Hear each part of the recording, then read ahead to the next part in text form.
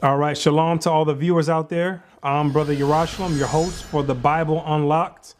And today we're going to be getting into a mystery. Well, it's not really a mystery, but to those that are not that well read in the Bible or that come from a Christian background, it's going to be kind of a mystery to you on who created evil. The topic is who created evil. A lot of people have their own philosophy on how evil got here. But today we're going to delve into the Bible and find out what God says, or who God says is responsible for creating evil. Because the Bible is clear on who created evil. It's not debatable on who created evil in the Bible. So that's what you're going to get the understanding on today. And it's gonna rock some boats.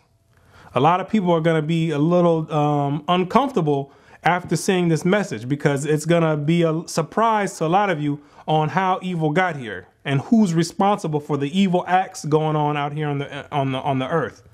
So with that being said, you need to sit back and push your emotions to the side. We're going to deal with this topic on a scholastic level. We're going to go into the Bible and we're going to deal with it for what it says. So you need to put your emotions and take them off of the forefront, and then you got to just open up your mind so you can get the understanding on what you're about to receive. Amos chapter 3 verse 6. Shall a trumpet be blown in the city, and the people be not afraid? Shall there be evil in a city, and the Lord have not done it? See, the prophet Amos is asking a question. It's the topic of discussion. He says, shall there be evil done in a city, and the Most High God is not responsible for doing it? It's a rhetorical question, but God actually answers this question himself. Isaiah 45 verse 7. I form the light. God says he's the one who forms the light. When you see the sun go up in the morning, God is the one who does that. And create darkness. And he create darkness. So when the sun goes down, God is the one responsible for allowing the darkness to happen. I make peace, and God makes peace. When it's peace in your household, when it's peace between countries, God is the one responsible for doing that. And create evil. God says he does what? And create evil. Wait, I didn't think I understood that. God says he does what? And create evil. I, the Lord, do all these things. And just in case you didn't understand, God wrote his signature on the bottom of it. He says, I, the Lord, do all these things. Not Satan, not anybody else. God says, I'm the one responsible for doing all these things. I am the great I am. Nobody else gets the glory behind doing it. I'm the one who does it. He's telling you straight out, so you don't have to get, there's no misunderstanding, there's no miscommunication. God is telling you straight up front, I'm the one who does this. When you see people getting killed in the streets, I'm the one who does this. When you see people getting murdered, I'm the one who does this. When you see wars going on around, I'm the one who does this. 1 Samuel 2 verse 6. The Lord killeth. See, God is telling you he's the one who does the killing. He's the one who kills. It's without a shadow of a doubt. God is telling you, the Lord killeth. He's telling you, I kill. And maketh alive. And God will bring you back to life. Like when some people in the hospital, when they done got shot 20 times, God is the one who allows them to stay alive. Yeah, the doctors do the surgery, but God is the one who gives the ultimate decision on if this man can stay alive or not. The doctors play their role, but God is the one who says, spirit stay there or spirit come up. He bringeth down to the grave. Yep, like God will bring you right down to the grave. You say, nope, I don't want him living anymore. I want his soul to come down to the grave and bring it up. And he bring you right back up. People that have had heart attacks, people that have been pronounced dead, and all of a sudden 2 days later are coming out of a coma and all that. God is the one who says, you know, it's not your time to go yet. I don't want him to die yet. The Lord maketh poor. God is the one who made the nation of Israel poor, like the so-called Negroes and Hispanics that are in the ghettos. God is the one who did that to you because you didn't want to keep his commandments. God put you in the projects, in the third ward projects, and in the slums. He's the one who put you in these places on welfare and all that. God put you there because you didn't want to listen and obey. He says he's responsible for doing it. And maketh rich. And God is the one who made all the Gentiles rich. He put them above the nation of Israel. He gave them the riches and the glory of the planet Earth for this moment of time. God is the one who did that. He gave the so-called Europeans the right to rule right now the earth. He gave them that power. It's all in his hands. He's in control of everything going on. He's the one moving everyone on the chessboard. He's moving all the figures around. Exodus 12, verse 29. And it came to pass that at midnight, the Lord smote all the firstborn in the land of Egypt. You remember the Passover? God came through and he killed all the firstborn in the land of Egypt. God is the one who did that. God is the one responsible for doing that. From the firstborn of Pharaoh that sat on his throne unto the firstborn of the captive that was in the dungeon. God killed the son of the Pharaoh, the highest ranking man, and he killed the firstborn to the ones that was in the dungeons, in prison, basically. He killed their firstborn as well, too. He didn't discriminate between the high class and the low class, because God is not a respective person when it comes to judgment. It doesn't matter how high lifted up you are or how low you are. If he's going to come through and he says he's going to kill all the firstborn, everybody has to die. And all the firstborn of cattle. Imagine that. What did the cattle do wrong? You have to ask yourself, why did he kill the firstborn of the cattle? He slaughtered all the humans. Okay, we can understand that. The Egyptians wouldn't let the children of Israel go. But why did the cattle have to die? Because God does not play any games. God is when he goes on a slaughtering spree, he's killing everything. He doesn't play any games. Psalm 78, verse 49. He cast upon them the fierceness of his anger, wrath and indignation and trouble by sending evil angels among them. See, God is not the one that physically goes out with a sword and starts slicing people up. That's not the way it works. God is sitting on his throne and he's controlling both sides. He's controlling the left-hand side, which is headed by Satan or the Beelzebub, and he's controlling the right-hand side, which is headed by Yahushua, or who you call Jesus Christ. God is in the middle. God controls both sides. He's sending the evil angels to go out and do his work. So when it says that God killed the firstborn of Egypt, or when God does any of the killing, God is not the one who comes down and does it himself. He sends the evil angels to go and do his bidding. 1 Samuel 16 and verse 14. But the Spirit of the Lord departed from Saul. See, Saul had a righteous spirit at first. He had a spirit of the Most High. And an evil spirit from the Lord troubled him. The Most High took that spirit from him and replaced it with an evil spirit. Had him trying to kill King David. When David wasn't, well, he wasn't king at the time, but trying to kill David, his servant. And David wasn't doing anything to him. But an evil spirit from God troubled him. And Saul's servant said unto him, Behold now, an evil spirit from God troubleth thee. See, they knew that the spirit came from God, not from Satan or not from anyone else. God gave the commandment to Satan to go and inhabit Saul. And that's what happens to a lot of people. You got people walking around as murderers and killers. God gave Satan the permission to go inhabit you. You got people walking around waking up and killing a whole family. God gave Satan the permission to go inhabit you. You got people waking up and kidnapping kids. God gave Satan the permission to go inhabit these people. That's the way it works.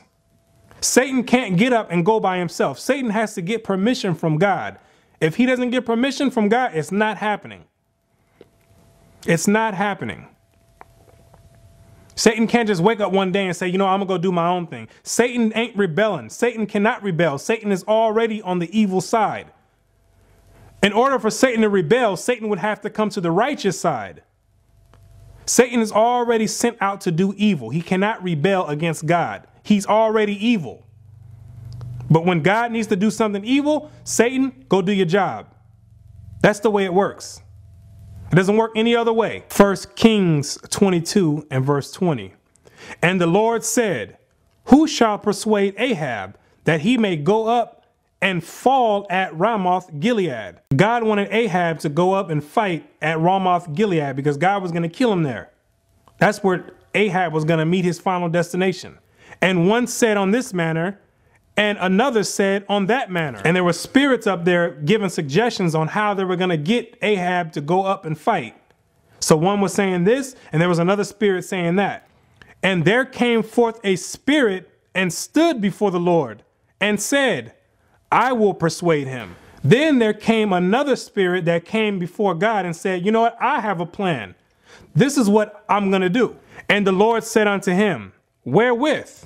And God says, he said, what's your plan? Let me know what's up. Let me know what you got in store. And he said, I will go forth and I will be a lying spirit in the mouth of all his prophets. The spirit says, I'm going to go out and be a lying spirit in the mouth of all the prophets, because the prophets were given Ahab counsel. He asked the prophets if he should go up and fight. So the spirit says, I'm going to go and be a lying spirit in the mouth of all his prophets so they can get a lying counsel from the prophets. So Ahab can get a lying counsel from the prophets. And he said, thou shalt persuade him and prevail also. Go forth and do so. And God says, yep, you know what? That's going to work. I like that idea.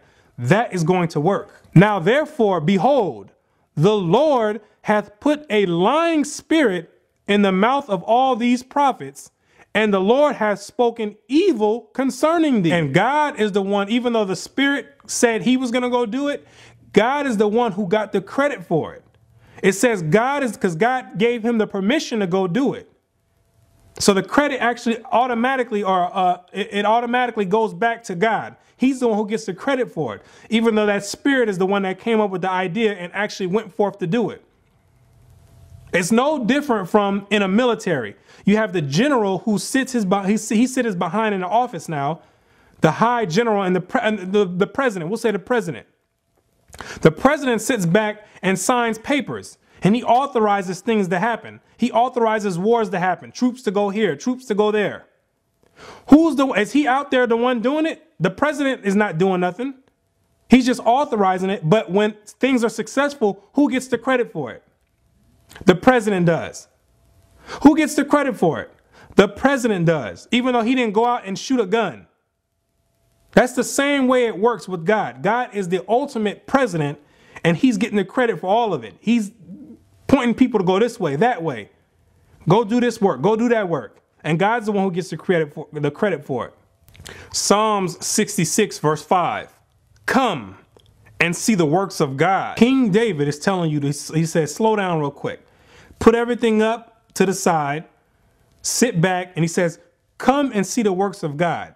Come see some of the things that God does. He is terrible in his doing toward the children of men. He's terrible in his doings. When God sent the nuclear bomb over there to Hiroshima and Nagasaki, he is terrible in his doing toward the children of men. The World Trade Center, he is terrible in his doing toward the children of men. Trayvon Martin, he is terrible in his doing toward the children of men. Eric Garner, he is terrible in his doing toward the children of men. The politically motivated concentration camp over there in Germany with the fake Jews, he is terrible in his doing toward the children of men. God is terrible in the things that he does to the children of men, and people don't even consider it. God is responsible for doing all these atrocities out here. When the suicide bombers come, God is responsible for doing it. God is responsible for doing it. All these wars being stirred up, God is responsible for doing it. God is responsible for doing it.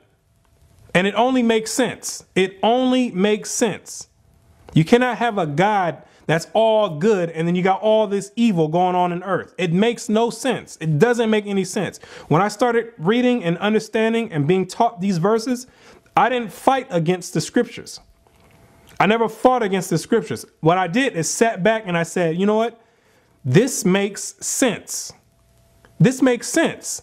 I could never grasp the concept of God is all good or God is all love. I could not grasp that. It never made sense to me. I said, if God is all good, how do we have all these killings going on out here? And people always try to philosophize and say, well, it's a result of people not serving God. No, it's not. Or God just let us do whatever we want and we're the ones doing it. No, God is stirring up the spirits and putting it in people and he's the one who's responsible for it. He's allowing it to happen. He's controlling both sides. He says he creates evil. And it only makes sense. It only makes sense. If God was all good, you would expect the earth to reflect that. You would expect the earth to reflect an all good God. If God was only evil, you would expect the earth to reflect that and to be all evil. But the earth has a balance. It has a balance of good and a balance of evil. The same balance you see in everything out in life. You have people that are tall, you have people that are short. Fat, thin. It's a balance everywhere you go. Dark, light. It's a balance. It only makes sense to have good and evil. Malachi 3 verse 6. For I am the Lord. I change not. See, and a lot of people are going to want to say that, well, that was God in the Old Testament.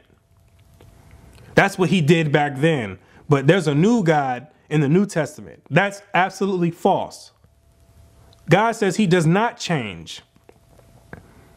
God was responsible for killing people back then, and it's the same thing today. Nothing has changed. It's the same exact thing. He's the same exact entity. The same back then and the same today. The churches is who has changed God. They're the ones who said, you know what, we're not going to accept God created evil. We're going to say God is all good. The churches are the ones that have blocked you from understanding this, from getting this understanding, the correct understanding of God. The Christian God is not the same God that's in the Bible. That God is all good, like the Christians want to say it. Because that's not the same God that's in the Bible. That's not the God of Abraham, Isaac, and Jacob. That's a Gentile God, the God of Christianity. And when I say Christianity, I'm talking about post-Constantine Christianity, where they started taking the books and mixing it with paganism and taking certain verses out and saying, you know what, we're going to pick these verses and we're going to make a God out of them. Because that's essentially what Christianity does. They take a few verses out and then they say, well, this is what we want God to be like. Instead of, he says he comes in the volume of the book. You got to take the good and the bad. So that God of Christianity is not the same. They have changed that and they have made it fit their needs and what they think a God should be like. But that's not the God of the Bible. He's totally different from that. And if you don't want to accept that, then that's fine. But God has, just to show you that God does create evil, he has one last slaughter getting ready to come up. It's going to be the biggest slaughter out there. It's going to be bigger than the flood slaughter. It's going to be bigger than the Egyptian firstborn getting slaughtered. It's going to be the biggest slaughter getting ready to come up when the seventh seal was broken. Just in case you didn't know that God created evil. Revelation 9 verse 15. And the four angels were loosed, which were prepared for an hour and a day and a month and a year, for to slay the third part of men. See, this is the seventh seal being broken. The last seal, and it's the fifth trumpet in that seal being blown. And it's going to happen on a specific time, a specific month. It's going to happen on a specific year, a specific month, a specific day, and a specific hour. God has it already written in his book. He has it already written down. And he's going to loose these angels to come out, and they're going to kill 1/3 of mankind. To show you that God ain't playing games. God is not playing games. And he's going to kill 1/3 of men. And the people that's stuck in the doctrine that God is all good, they're not going to know what hit them. They're going to be looking around crazy. You know how many people 1/3 of men is? If this were to happen today, there's 7 billion people on earth. That would be around 2.5 billion people wiped off the face of the earth in one day and in 1 hour. A specific hour is going to take place. That's all China wiped out, all China knocked out. That's all America wiped off the face of the earth. That's all Brazil wiped off the face of the earth. That's all Indonesia wiped off the face of the earth. And all Russia.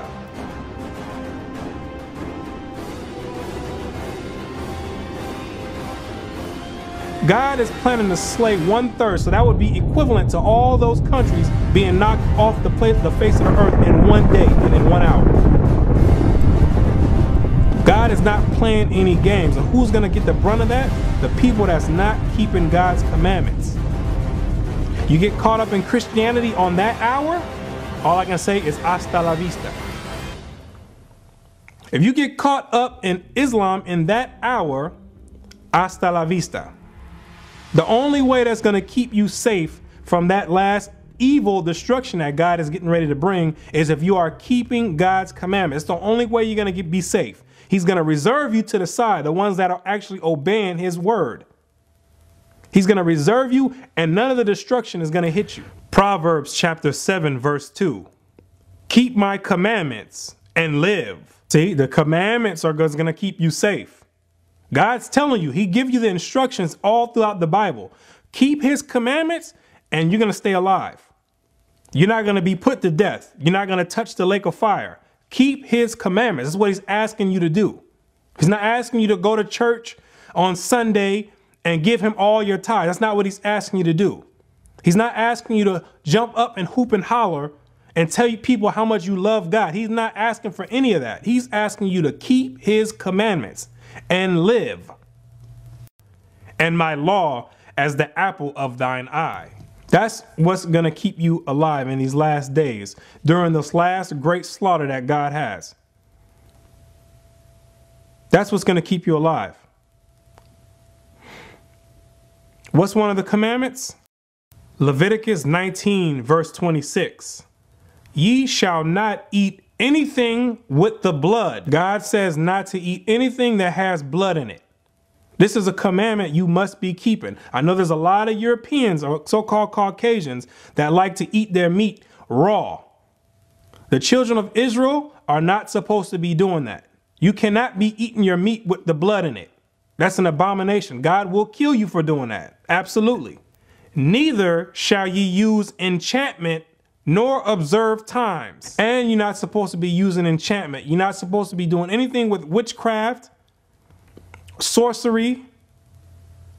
You're not supposed to be doing any of that. Ouija boards. You're not supposed to be doing it. Or observing times. You're not supposed to be trying to find out what your zodiac sign is and what does that mean if you're a Virgo or a Leo. You're not supposed to be doing that. That's an abomination. God will kill you for doing that. Absolutely. So God is the one responsible for creating evil.